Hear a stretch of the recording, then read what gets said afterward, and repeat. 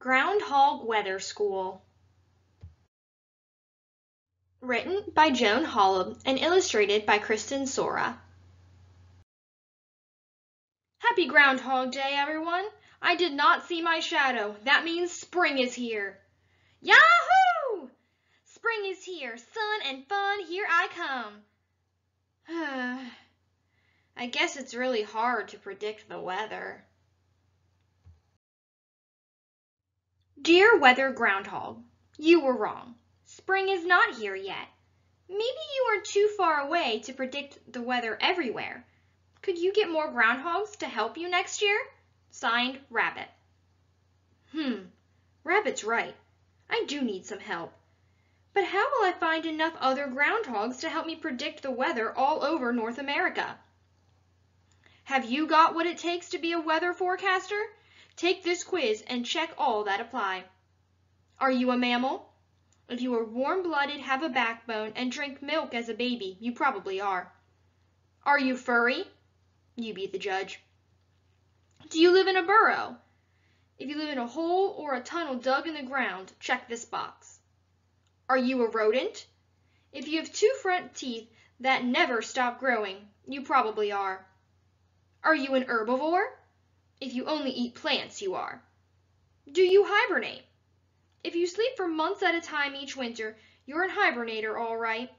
If you checked all 6 boxes, you're invited to attend Groundhog Weather School. The news travels fast. Check. No, no, no, no. Check, check. Uh-uh. Nuh-uh. Uh-uh. Uh-uh. Check, check, check. Nope, nope, nope. No fair. I bet a skunk could forecast the weather too. Check, check, check, check. Rats, rats. Check, check, check, check, check. Hibernate? Darn. Check, check, check, check, check, check. Yay! I'm heading for Groundhog Weather School. Welcome to your first day at Groundhog Weather School, class. Let's begin by saying the pledge. Pledge of Hog Allegiance.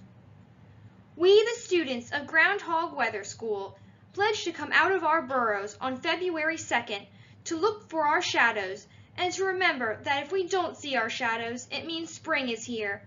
If we do see our shadows, it means there'll be 6 more weeks of winter. I see my shadow when it's sunny. But why would sunny weather mean more cold winter weather is coming? I don't get it. It says here that a sunny winter day may be extra cold because there's no cloud blanket to trap the sun's warmth near the ground. Shadows? Nobody said anything about shadows. Dark, creepy shadows. Cool hair, dude. But are you sure you're a groundhog? I'm a foreign exchange student. Groundhog minus shadow equals spring. Groundhog plus shadow equals winter. Will that be on the test? Class, please tell us about yourselves.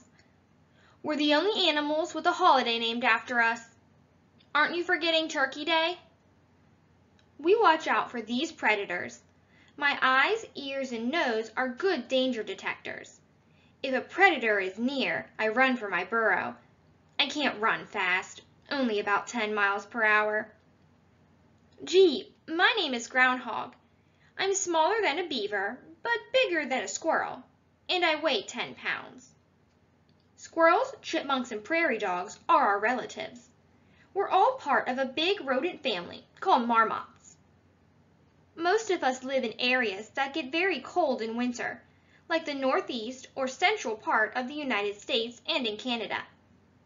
Groundhog Day began here in Pennsylvania. We dig holes and eat farm crops, so some states don't allow groundhogs, except for the graduates of Groundhog Weather School, of course. Like most groundhogs in the northeastern United States, I prefer to be called a woodchuck. In the Appalachian Mountains, groundhogs are called whistle pigs because we whistle to warn other groundhogs of danger. Well done, class. Now let's visit the library. Research reports are due on the next page. Famous furry hognosticators. Punxsutawney Phil, Punxsutawney, Pennsylvania. Made his first weather prediction in 1886. Met U.S. President Ronald Reagan. Starred in a movie called Groundhog Day. Wharton Willie, Wharton, Ontario, Canada. A rare white albino groundhog with pink eyes. Tries to predict which football team will win the Super Bowl. Gets visitors from as far away as Pakistan. General Beauregard Lee of Leeborn, Georgia. Lives in a small white house at the Yellow River Game Ranch. Has been on the Today Show and on Animal Planet. Has an honorary college degree. Jimmy the Groundhog, Sun Prairie, Wisconsin.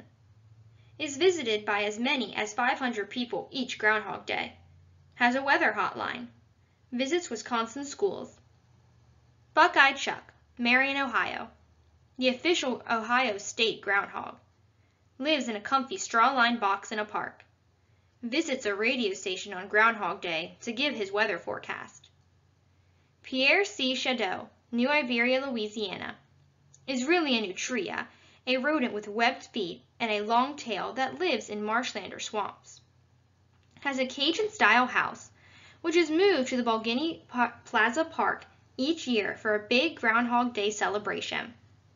Staten Island Chuck, Staten Island, New York. Has a house with a thermometer in the roof. Lives at the Staten Island Zoo. Ice statues of him are carved on February 2nd. Sir Walter Wally, Raleigh, North Carolina. In the week before Groundhog Day, kids record their weather observations. When the mayor announces Wally's weather forecast at the North Carolina Museum of Natural Sciences, kids watch to see if Wally's prediction turns out to be right. Nature's weather predictors. Some plants and animals can help predict the weather. A tree's leaves can predict storms. Leaves curl upward so their underside shows if there is moisture in the air and a strong wind is blowing. Achoo! Wet honeybees are too heavy to fly. They stay near their hive if rain is coming. If a pine cone's leaves fold inward, it may rain. In dry weather, they fold outward. Cows don't like wind blowing in their faces, so they stand with their backsides to the wind. Winds blowing from the west usually bring good weather. So if a cow's tail is turned toward the west, it often means good weather is coming. Moo! Moo to you too! Weathermen. Luke Howard created a system for classifying and naming different cloud shapes. It includes cumulus, cirrus, and stratus clouds. Wilson Snowflake Bentley was a farmer in Vermont who took thousands of pictures of individual snowflakes. This helped scientists understand how snowflakes form. Evangelista Torricelli invented the barometer, which measures air pressure. If air is not pressing hard against the earth, it's called a low-pressure system. That often means it will rain. Can you guess what a high-pressure system means? Professor Theodore Fujita was nicknamed Mr. Tornado because he helped figure out how to measure the wind speed inside a tornado. Lunchtime, everyone! Be sure you hog out. It's important to add as much fat to our bodies as we can before hibernation begins. Why do we have to hibernate in the winter? Yeah, I'm not sleepy. We hibernate for 4 or 5 months between October and March because it's cold and food is hard to find. During hibernation, we are in a deep sleep. Our heartbeats slow down, our body temperatures drop, and we only breathe about once every 4 minutes. We don't need to eat because we live off the fat our bodies have stored. So eat up, groundhogs! My friend Frog hibernates at the bottom of a stream where the water doesn't freeze. My friend Bat hibernates in a cave with her wings tucked close to keep her warm. How to build a burrow. Number 1. Dig a hole in the ground to make your front door. 2. Keep digging. Chomp through any roots. This will help wear down your claws and teeth so they won't grow too long. Number 3. We can dig about 5 feet in one day. If you want a simple burrow, dig about 15 feet up tunnel. If you want a fancy one, dig up to 40 feet. Number 4. Make a few rooms along the way, such as a bedroom, a bathroom, and a storeroom for snacks. Number 5. Be sure you make a back door in case you need to make a quick escape. The reasons for the seasons. We have a surprise for you, Professor, a skit about seasons. In North America, a year is divided into 4 seasons of 3 months each. The seasons are winter, spring, summer, and fall. I'm winter. I begin around December 21st at the winter solstice, which is the shortest day of the year. I'm spring. I begin around March 21st at the spring equinox, when the day and night are the same length. I'm summer. I begin around June 21st at the summer solstice, which is the longest day of the year. I'm fall. I begin around September 21st at the fall equinox, when the day and night are the same length. There are 2 reasons why we have seasons. Number 1, planet Earth orbits, goes around the sun. And number 2, the Earth is tilted. The equator is an imaginary line that divides Earth into 2 halves called hemispheres. When a hemisphere tilts toward the sun, it's warmer, as in summer. When it tilts away, it's colder, as in winter. Wonderful! I'm so proud of you. Shadow studies. On February 2nd, we will look for our shadows. Can anyone tell me what a shadow is? A dark, scary monster that chases me? I know!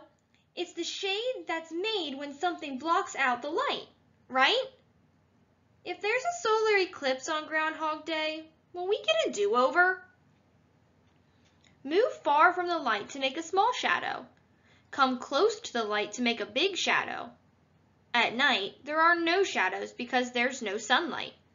Who's holding the flashlight? Excellent. I think you're all ready for the final exam. The big test. Do you think you will graduate from Groundhog Weather School? Let's take the test to find out. Number 1. What day do you come out of your burrow? A, on your birthday, B, on February 2nd, or C, on February 32nd? They come out of their burrow on B, February 2nd. Number 2. What do you look for when you come out? A, a valentine, B, a shadow, or C, a pot of gold? Of course, they're looking for their shadow, B. Number 3. If you see it, see answer to number 2. What does it mean? A, spring is here, B, summer vacation is here, or C, 6 more weeks of winter? If they see their shadow, the answer is C, 6 more weeks of winter. Number 4. If you don't see it, what does it mean? A, you are invisible, B, spring is here, or C, 6 more years of school? The answer is B, spring is here. Last question, number 5. Whether you see it or not, what's the next thing you do? A, go back to sleep, B, have a snack, or C, report the results to Groundhog headquarters? Of course, we must report our results. C is the correct answer. Did you pass Groundhog Weather School? Graduation day! Yay, I passed! Me too. I'm going to New York to check the weather. I got Florida. What a cinch! It'll be spring for sure. Yahoo! I'll be doing Texas. Get to your posts, graduates, and start hibernating. Remember to set your alarm clocks for February 2nd. I'll be awaiting your shadow reports. In Texas, New York, and Florida, all the groundhogs are asleep. Meanwhile, in California, yum! For me, I shouldn't have. It's almost time. February 2nd, at last! It's February 2nd. At school headquarters, weather reports are coming in from every Groundhog Weather School graduate. Will there be more winter, or is it time for spring? Hello? What Groundhog Weather School here. What's your report? Does seeing a shadow in lightning count? Shadow? Achoo! No shadow. I see a dog. Does that count? Yep, that's a skunk shadow you're seeing, folks. My shadow is divine. I wish you could see it. I see fog, but no shadow. How can I see my shadow without my glasses? The results are in. I'll rush them over to the professor. Happy Groundhog Day, everyone. I had some help this year from the graduates of Groundhog Weather School. Most of us saw our shadows, including me, so it's a sure bet that winter will last 6 more weeks. Professor Groundhog took my advice and got some help. He's sure to be right this time. I'm going sledding. I guess it's really, really hard to predict the weather. How did Groundhog Day get started? Long ago, farmers in Europe watched for badgers and bears to wake up from hibernation, hoping this indicated that winter had ended. If spring was coming, it would be safe to plant crops without worrying they might freeze. When these farmers settled in Pennsylvania in the 1700s, there were lots of groundhogs around, so the farmers began watching them wake up instead. But why choose February 2nd? Ancient Romans and other past civilizations could hardly wait for warm spring weather to arrive. February 2nd comes about halfway between the shortest day of the year, December 21st, and the beginning of spring, March 21st. So it was a good day to celebrate the coming season. In North America, these February 2nd celebrations became Groundhog Day. But who's better at predicting the weather, a groundhog or you? Groundhog weather predictions are only right about 1/3 of the time. But it's fun to celebrate Groundhog Day and watch for winter to eventually turn into spring. This February 2nd, do you hope spring will come right away, or do you hope winter lasts longer? Which do you think will happen? Write down your prediction and see if it comes true.